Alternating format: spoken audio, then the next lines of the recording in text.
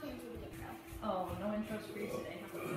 Okay, today is day 24 of Cooking with Mrs. Carlson. Wow, we've been on A long break, huh?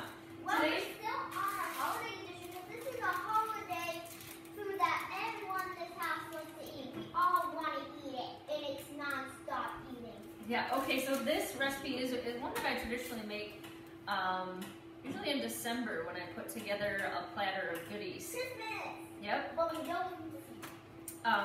But this is such a simple recipe. We call these church windows.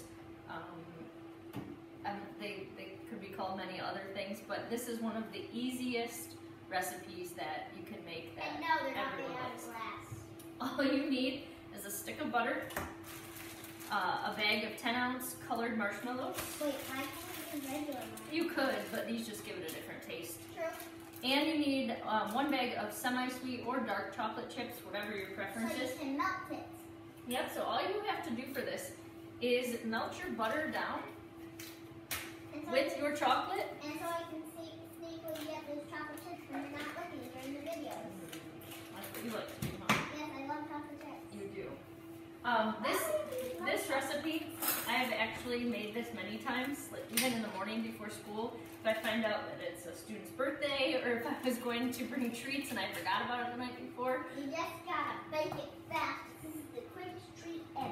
Right, this is one that I can put together in the early morning and have it ready to go before I leave for school, even while getting you guys ready. That just seems like it. We got us ready in like 2 seconds. I know, it's pretty easy. We've got a routine And now. don't know the whole thing. I'm reading. Okay, so all we're going to do is add the bag of chocolate chips to our butter. I know a lot of people when they make these, they put coconut in this. Ew. Now, we're not big coconut fans, so we skip that step. So How you, come we have no coconut here? yeah. So you may have seen this recipe before, but with coconuts, you could add that if you'd like. But like I said, everyone here likes this without coconut. Yeah, I never tried this. So all we're doing is melting the chocolate down with the butter. Our butter was in the refrigerator, so I'm just breaking this up a little bit as it melts. Oh, I did forget. I do add about a teaspoon of vanilla to this after the chocolate has melted too. I have forgotten that step before and they turn out just fine too. So if you don't have vanilla or you forget it, it's not going to make too big of a difference. So no worries. This is dark chocolate, right? This is just semi-sweet chocolate that I'm using today. I do use dark chocolate a lot with this too. Again, just use what you have. Okay.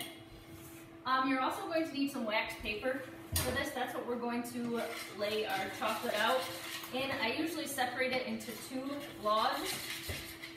So I have 2 pieces of wax paper up here. Did you put the vanilla in that? Not yet.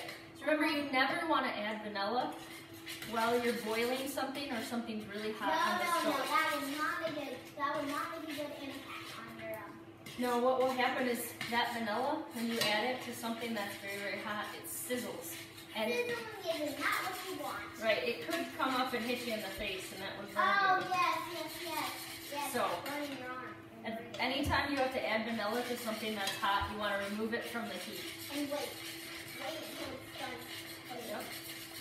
Okay, so our chocolate is melted. We're Oh going my to move God, that the melted chocolate is so good right now. off of the burner, and I'm just going to add a couple of squirts. It's about a teaspoon of vanilla. Stir that in, and then you dump your colored marshmallows Oh my gosh, I'm so good. into your chocolate. Don't mind me. I'm just taking some Oh goodness. And then you just stir this up. Again, we are off of the heat. Okay. You just get your marshmallows good and coated. Excuse me, dear. Just looks like this.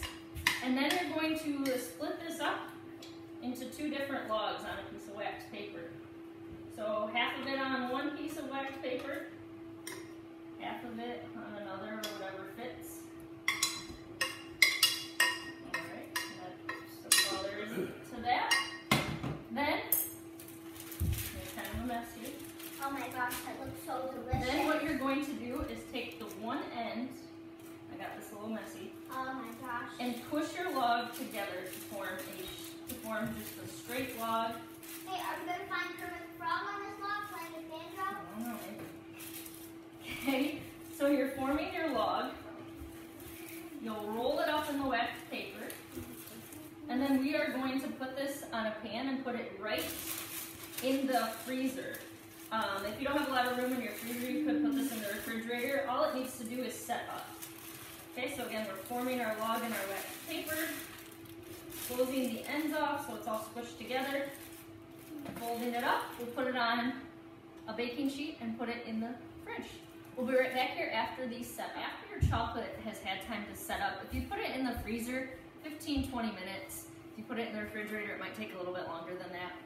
But this is one we had made before. Step back. You just unroll the waxed paper from your log.